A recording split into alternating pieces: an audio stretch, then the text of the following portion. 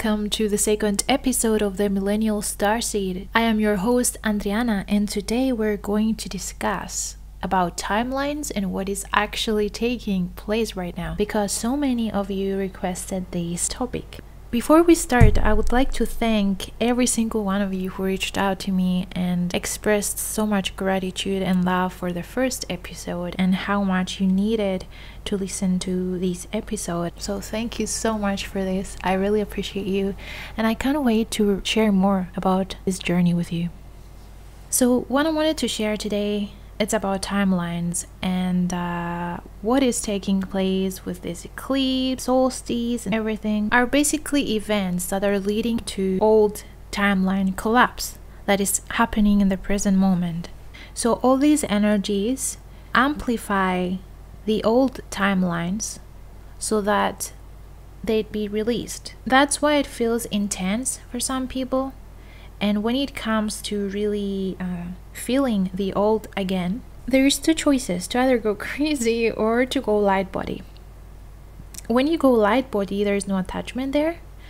So to get to that light body, you need to not ignore what you're feeling, to feel what you're feeling, and to allow yourself to see and realize that it is something else from a higher perspective. So if something happens that triggers emotional response, try to remember that there is an old timeline collapse, so it comes up again to be seen and to be transmuted, to be released. So what personally helps me to get more clarity on things is when I write things down, when I express them on paper. Sometimes I do speak them out loud, but when I have them written down, it feels better to me. It's like a release, like something that needed to be expressed and now it's over, like it's out of my chest onto a paper and I can forget about it.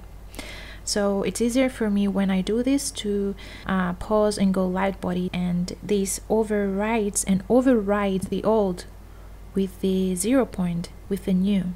We're moving to the next state of embodiment where DNA light codes are going to activate. They're not going to activate all at once, but we are in this phase of activating those light codes. And this is a different state of consciousness. We're heading there. So basically events happen along the way and bring timelines together to merge and to align us with the embodiment phase of clearing the enslavement of the subconscious right now, so that we can become ready to claim back our sovereignty through requesting the lesson, the revelation, and the transmutation. So many paradigms are collapsing. The anger, the fear, the frustration, and everything that has been stored in the subconscious through the consciousness that created that energy is now being released. We are asked or being trained to find a new way to do this by shifting the way we react to that program. So when we go light body, it's basically when we feel the heart.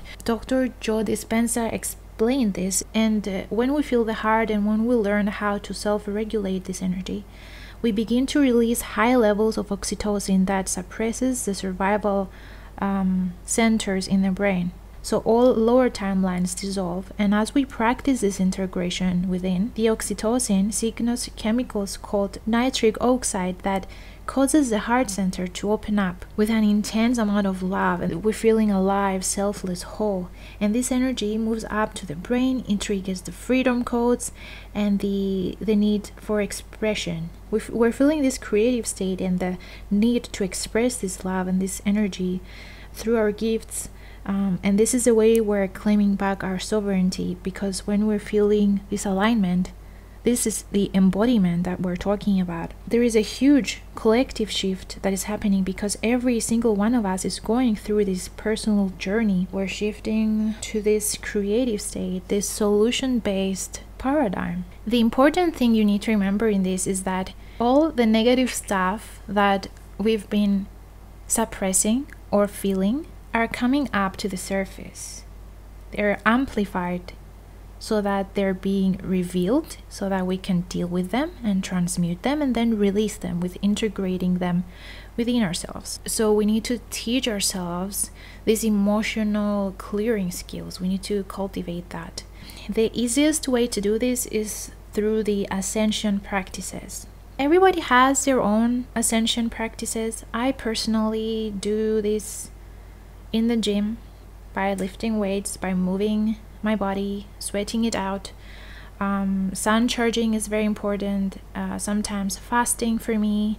I do this to feel more what my body feels and to release it, like I expressed in the previous episode. So this is very interesting, especially sun charging to me is like the best way, because I connect my heart to the sun and the sun takes over the body, so it's an instant source unification, and it's a training to surrender to that energy. It's opening up the heart fields and you receive the codes directly.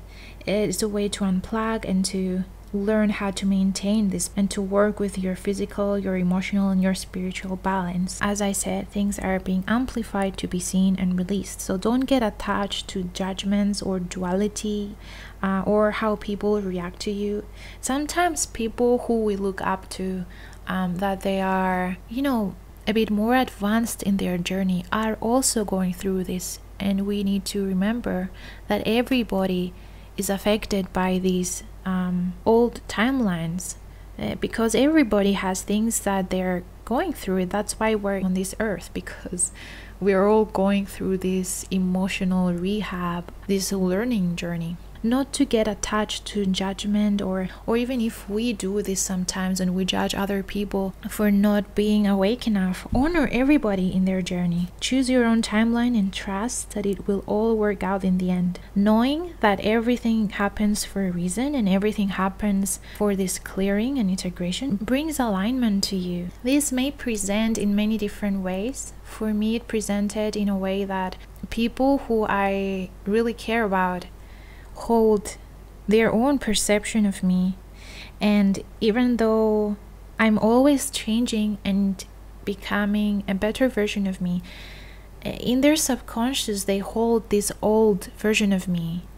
This has been very frustrating to me to come to accept, but receiving this guidance that there is this old timeline collapse, and that's why this is amplifying to be cleared completely. It's a release for me. It feels so much better knowing that this is what is taking place, to make room for the new. Anything that you feel, anything that you create with your mind and with your heart can be felt. Time doesn't exist, so it's an instant.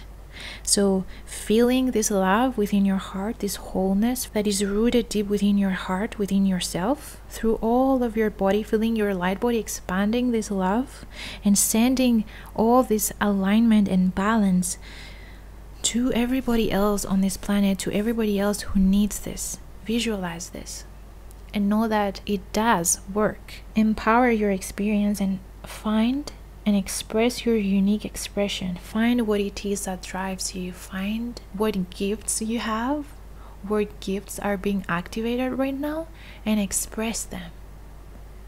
The world needs you, and it's your time to show up. Show up for yourself, and then show up for everybody else who needs you. Don't push things to people that are not ready to wake up. Just share your unique perspective on things without trying to impose things to them, and trust and know that everything is changing and everything will be revealed to you in the right timing. So ground this expression of yours into the physical and honor your own voice and your own journey. Change perspective on things and see them as they are and not as they present themselves to be, because know that everything that is happening has a different meaning from the higher realms, and know that nothing is as it seems. Knowing that everything is a lesson and that you are not here to just suffer, you're here to have a happy ending in the end. Hold your vision to that timeline, to the highest timeline, to what you really want to experience, and know that events are taking place, so all the things that need to be cleared are being cleared to align you with that timeline. So know that and feel it and hold that vision in your mind and in your heart. Hold space for everybody who is going through this transformation, because you are also going through this transformation, and that's why you shouldn't judge others for their journey. We're all in different levels, and we're not here to judge each other for where they are at. We're here to help each other find that balance, find the higher timeline, align with that higher timeline. By judging someone, you don't come from your heart, you just come from your mind, and you have work to do. People need to see this. You need to see this if you do this to others. If a person triggers you, there is a reason for this. And yes, sometimes you allow that person to trigger you because you're extracting the lesson out of it. So don't judge yourself for falling into this programming. Just see that what the other person is reflecting to you, it's either something that you have within you, that you do the same thing in a way that is not balanced and you need to balance it, or you need to cultivate that. It's a wake-up call for us and for our higher selves to work together and to align with the highest timeline that is helping our ascension journey.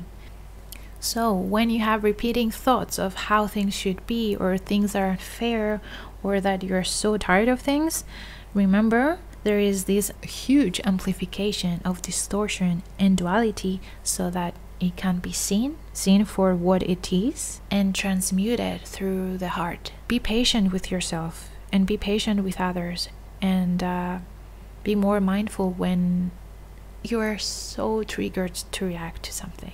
Write down what you feel, so that you can release it from your system, and do this clearing, the forgiveness and the release, not in a way that I'm tired of you, I'm releasing it. Know that yes, I understand my lesson, I understand what this is trying to teach me, what I need to see in this.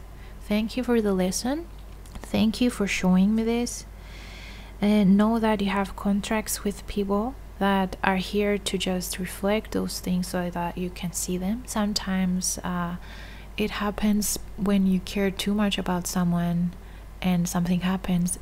That's why someone means a lot to you, because if this would happen from a person who doesn't mean anything to you, you wouldn't really care to change for anything. Contracts that we have and agreements that we have with people that actually are there for life, for this lifetime. And even though sometimes people try to release those people, you can't do this because you chose specific people for specific reasons.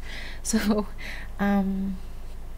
yeah, just accept that and see what they're trying to show you, what you need to release from within yourself, so that you can align with a higher timeline where that person is also working on themselves, and that they're being their best version, and you can actually co-create with them. And this is an ongoing journey, and I know that some of us want things right now to be different and changed, but we wouldn't be here. You're learning through that. Sometimes I'm very like, okay, enough, I want that thing to happen right now, and I don't give a flying F for anything else, because I'm like so tired of things.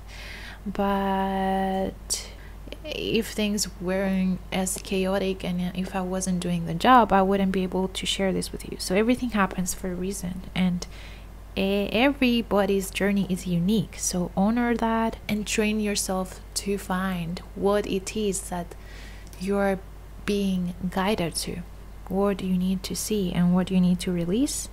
Maybe you need to release attachment about things, and just trust that yes, it's gonna work out in the end. No matter how things look, everything is gonna work out for you and for everybody else around you. Just trust and let things happen, let things unfold. So know that, accept that, and let go. Surrender to the present moment. It's aligning for you. Everything is working out for you. So I hope you enjoyed this episode. I hope you found some clarity, feel more grounded within yourself, and that you're more in alignment. So thank you guys for listening, and I will talk to you in the next episode of the Millennial Starseed. What do spirits say?